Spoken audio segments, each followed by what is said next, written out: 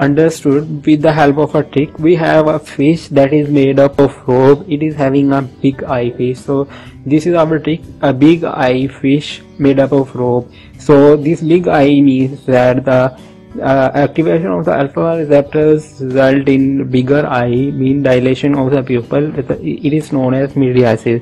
So this results in mydriasis. If I pull these two strings, these two pieces of the string towards this side, so this will result in smaller fish or contraction of this fish. So this result in fish got contracted. So all the effects produced by this by the activation of alpha 1 receptor are almost contraction or constrictions. So for eye also contraction is there. This result in radial contraction of the radial muscles of the eye that result in pupillary dilation. So you can remember this by big eye fish, or by this method, that the contraction of the radial muscles. These are radial muscles. If these are contracted, this will result in dilation of the pupil. So this results in dilation of the pupil. Next, other effects are related to the contraction or constriction. It causes the constriction of the blood vessels, causes vasoconstriction in skin, mucous membrane and viscera, and it causes the constriction of the bronchi and result in bronchoconstriction. It has minor roles as compared to the beta 2 receptor. Beta 2 receptor results in dilation of bronchi. These alpha are a little bit opposite to them, but they have minor role. Their bronchoconstriction is not much more as compared to the bronchodilation produced by the beta 2 receptors. Next thing is that it causes the contraction of the uterus that result in expulsion of the baby out of the uterus. Next is sphincter contraction. It results in contraction of the sphincters, endal sphincter and external urethral sphincter. So it will result in retention of urine and feces. And another effect is it causes a contraction of the erector pili muscles that result in erection of the hair rising or erection of the hair. And last effect is on seminal vesicles. It causes a contraction of the seminal vesicles resulting in ejaculation of the sperm. It can be also remembered by this point and shoot.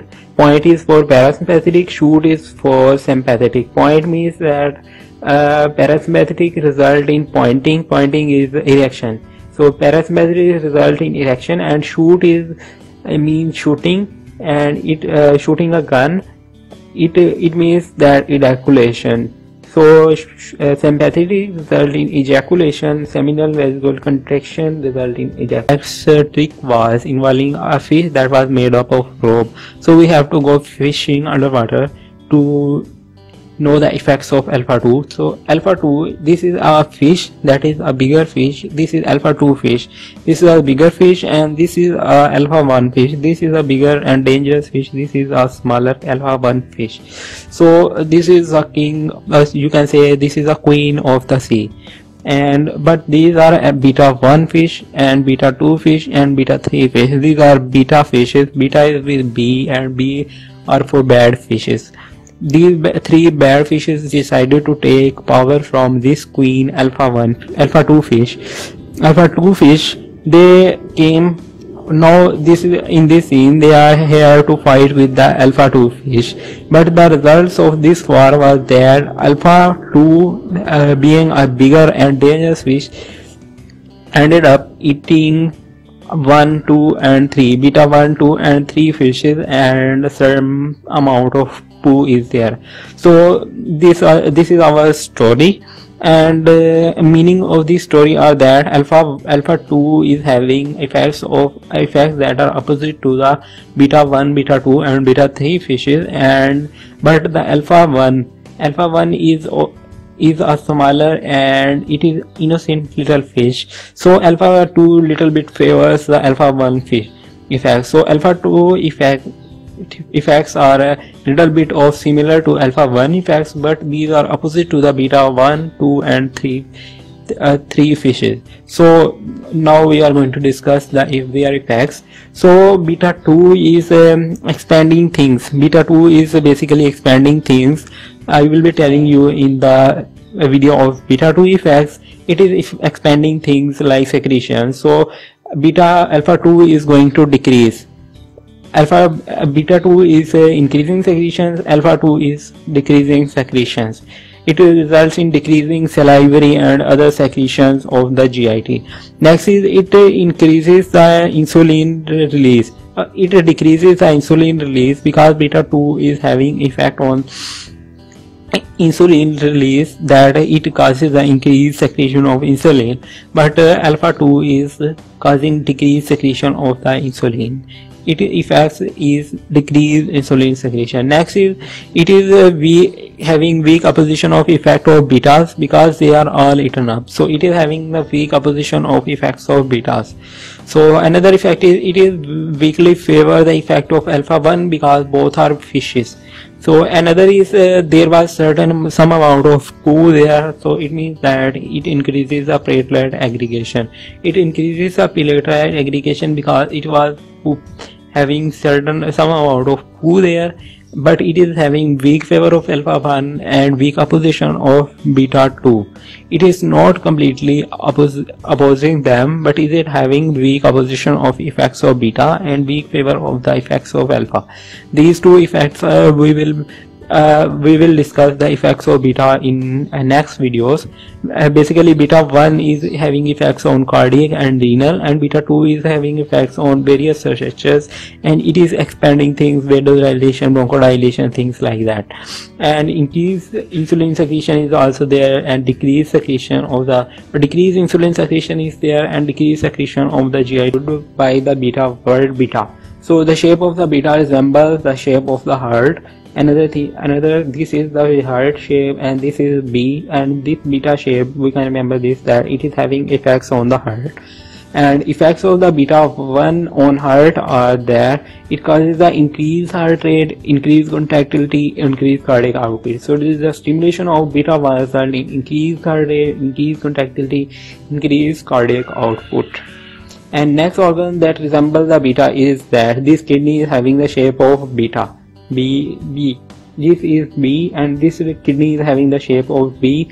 So the effect on the kidney by the stimulation of beta 1 is that it increases the renal secretion through the kidney. Receptor can be remembered by this mnemonic that there are two beta 2 means that two betas are there. These are two betas with side to side, and their shape resembles to the butterfly.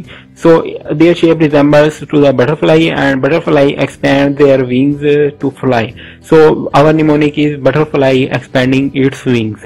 So the effects of the beta 2 will be expansion of the things, or dilation of the things, or increase of certain things. So these two betas also resembles the shape of the lungs. So our effects will be also there on the lungs. There are two lungs and two betas, and their shape resembles the lungs, so effects will be also there on the lungs.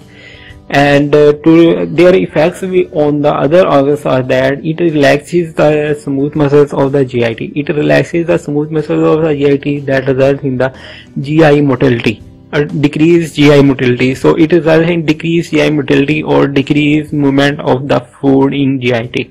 Next is it expands the bronchi, mean it results in the bronchodilation. So in previous picture we have seen that the two betas were there, one beta was there, one beta was there, so it was forming the lungs. So it is expanding the caliber of the bronchioles, resulting in bronchodilation, like butterfly expanding its wings. Next effects are on the vessels, blood vessels. It causes a increased caliber of the blood vessels, mean vasodilation in to liver and skeletal muscle. It results in the vasodilation toward liver and skeletal muscle, so blood is more pumped toward the muscles and liver. Another thing is it causes the expansion of the uterus and results in it keeps baby inside, so it is expanding the uterus. Another effects of the beta 2 is that it is increasing the insulin release. So effects of the alpha 2 was it was decreasing the Yeah, insulin release while the beta 2 is increasing. Beta is with butterfly expanding mean insulation increase insulin release is there in cases of beta 2 receptor stimulation. So another thing we have to remember this is that it increases the insulin level, and at the same time it is increasing the blood glucose level. So it means that the blood glucose level is increased and it is increasing also the insulin. So this increase in insulin result in the more utilization of glucose in skeletal muscle, so we can have fight and flight mechanism. That is the mechanism of stimulation of the sympathetic system. So we are having fight and flight mechanism. It is beta 2 is increasing insulin, increasing blood glucose level. It is increasing blood glucose level, and this insulin is at the same time decreasing it by giving this. Can be remembered with this word 3, and our trick is that this picture is having 3 betas, and this resembles the triglyceride. So beta 3 is having effects on the triglyceride, and its effects on the triglyceride is that so its function is lipolysis. So it increases the lipolysis. So stimulation of the beta 3 receptors results in lipolysis. So this was the effects of beta 3 receptor stimulation. Into two broad categories. One are direct acting cholinomimetics. Direct acting are those that increase the acetylcholine production, or they are similar to acetylcholine and they enhance the acts of acetylcholine basically directly.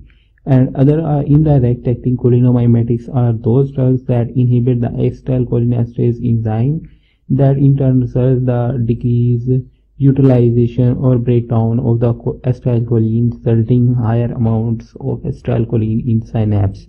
So direct acting cholinomimetics and indirect acting cholinomimetics. Direct acting cholinomimetics on both receptors, muscarinic and nicotinic receptors. Examples are acetylcholine and carbachol.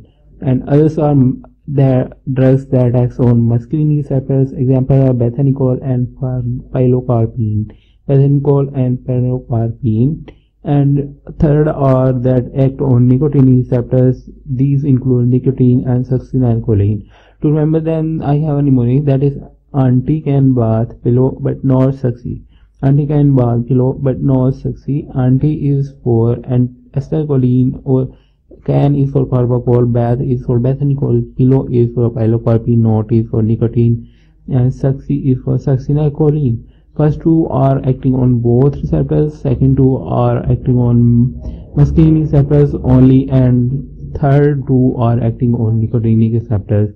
So our mnemonic was anti can bath pillow but not succinylcholine. These were direct acting cholinomimetics. Now indirect acting cholinomimetics, they can be broadly categorized into 3 subgroups. One are carbamates, second are alcohols, and third are organophosphates. Mnemonic for them is Newtonian physics and paramathematics. Newtonian physics and paramathematics. Newtonian carbamates are 2, Newtonian and physics, neostigmine and physostigmine. Newtonian physics, neostigmine and physostigmine. Second are alcohols. Alcohol causes addiction, and addiction must be ended. So Newtonian physics ended adrophonium is alcohol. Third are organophosphates. Organophosphates are those drugs that are having thione in their name at the end.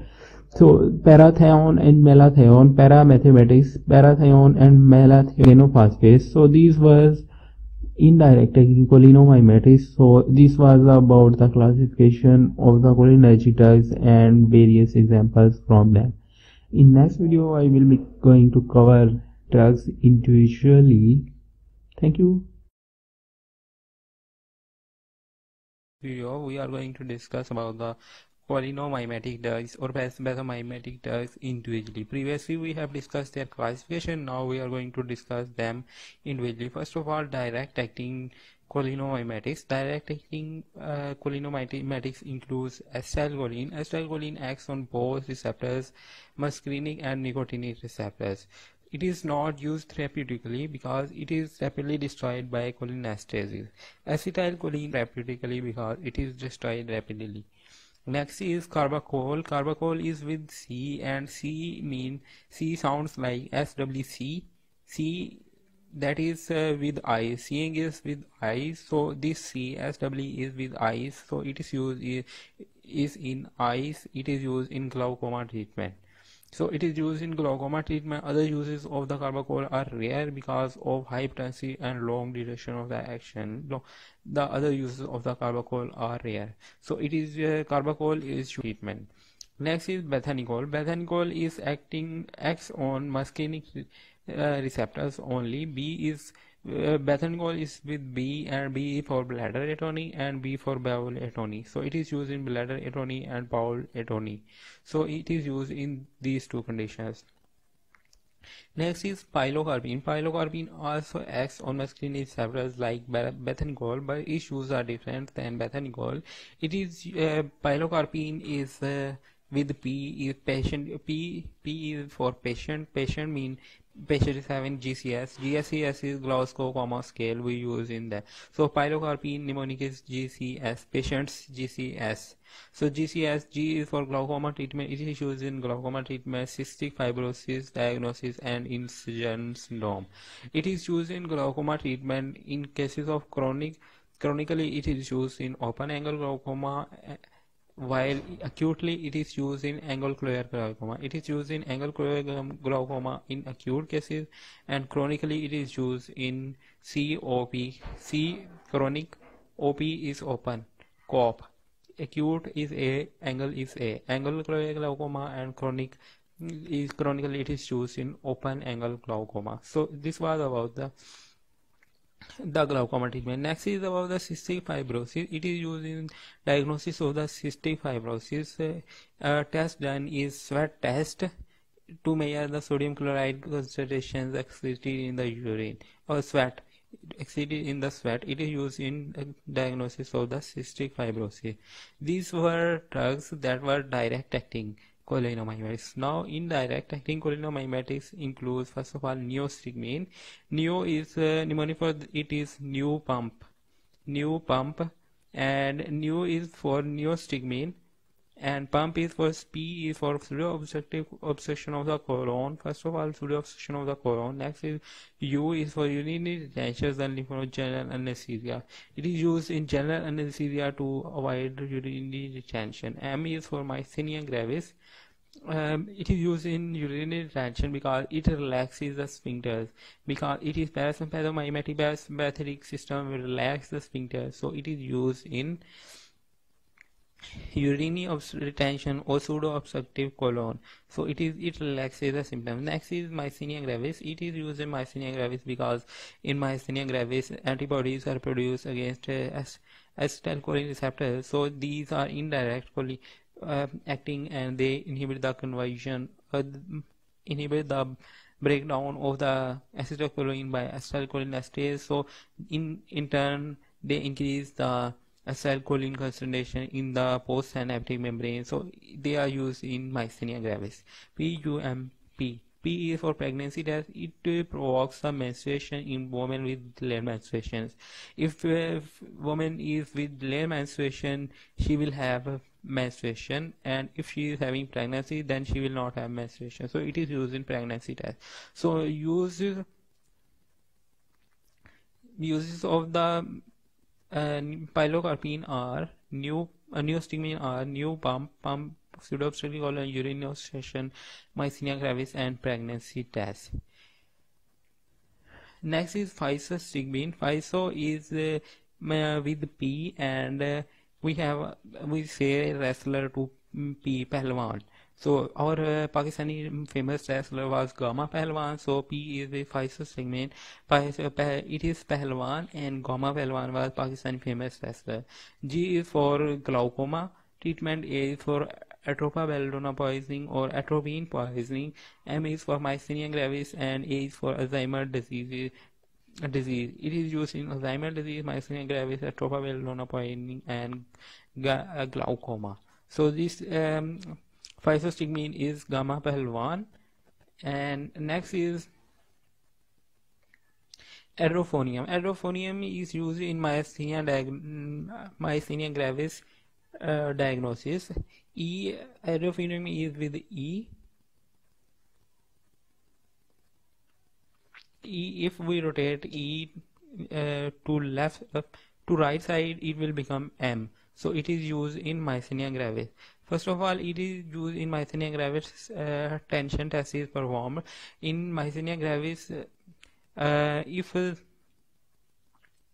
patient is having myasthenia gravis and we give him adrophonium, this will reduce the muscle weakness, because patient was having acetylcholine but its receptors were not working. So if we give him adrophonium, its acetylcholine concentration increased and it overcomes weakness. So if patient is having myasthenia gravis, muscle weakness will be reduced. If patient is having cholinergic crisis means that patient is having less amount of acetylcholine. Patient is having less amount of acetylcholine. We have given the patient indirect acting cholinomimetics. Indirect acting cholinomimetics inhibits the metabolism of the acetylcholine. Patient is already having crisis of the acetylcholine. So if whether the metabolism is stopped or not, the crisis is there. So muscle weakness will persist. If we give him adrophonium, his muscle weakness becomes less. So it is having myasthenia gravis. If it became worse or it remains there equally, it is cholinergic crisis. So it is this test is known as tension test.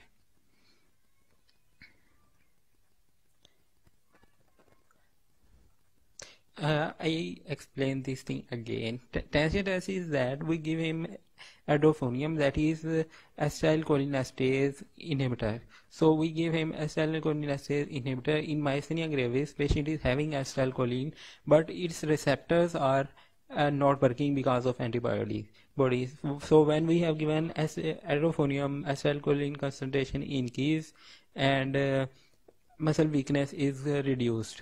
But in cases of cholinergic crisis, muscle weakness remains there or it became worse because patient is not having acetylcholine in enough amount. So patient is not having acetylcholine, so crisis will be there whether we inhibit the metabolism enzyme.